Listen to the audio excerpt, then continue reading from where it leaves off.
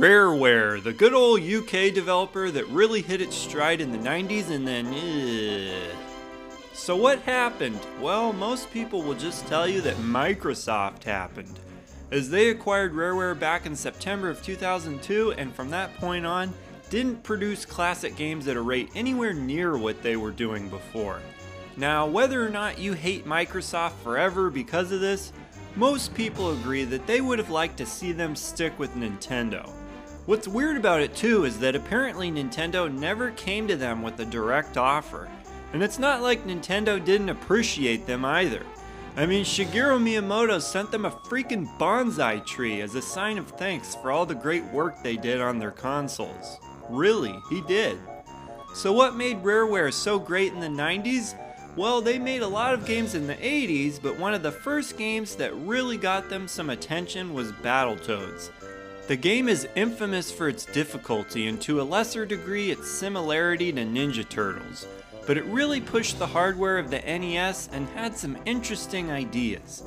They really built up some trust with Nintendo, and boy did it pay off for everybody when they handed them the keys to one of their biggest intellectual properties, Donkey Kong. They created the Donkey Kong Country series, and one could argue it's a big part of what made Donkey Kong who he is today. I mean, before this series, the original Mario Kart had Donkey Kong Jr. instead of Donkey Kong. Can you imagine such a thing now? Donkey Kong Country was a huge success not only critically, but commercially as well. It was just one of those games that got a lot of attention at the time. The look of the game utilized silicon graphics, giving the game visuals that had people thinking it looked like it could be a next generation system. It was a huge turning of the tides in the console wars against Sega, and a huge push for Nintendo. After that, they had all the confidence in the world and just cranked out hit after hit for the Nintendo 64. So much so that a lot of people consider the N64 to be a two-horse carriage of Nintendo and Rare, with Rare matching Nintendo's output on the system and not much help coming from any other developers. And Rare wasn't just a one-trick pony either. Sorry, I don't know why I'm talking about horses so much. But anyways, they made all sorts of different games. They made racing games, shooters, and of course platformers. And they did them all well. That's the crazy thing. Usually a developer is lucky to be successful at making great games in just a single genre. Now, one knock against them is that they tended to copy other ideas. Like I said before, Battletoads was similar to Ninja Turtles, in character concept at least.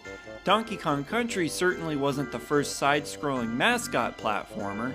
Banjo-Kazooie was clearly designed after Super Mario 64, Diddy Kong Racing to Mario Kart, and so on. However, they did them all so well and added their own twist and flavor to them that it's hard to complain. Plus, if you're going to take inspiration, they at least took it from some good places. Also, I do think they deserve some points for originality with GoldenEye. Sure, there were already first-person shooters, but this game was totally different with mission objectives and the way it played. Okay, now I want to talk about why Rare being a UK developer is significant. Game development in the 90s was pretty much dominated by Japanese developers. I mean, you had Nintendo, Sega, Capcom, Konami, Squaresoft, all major players.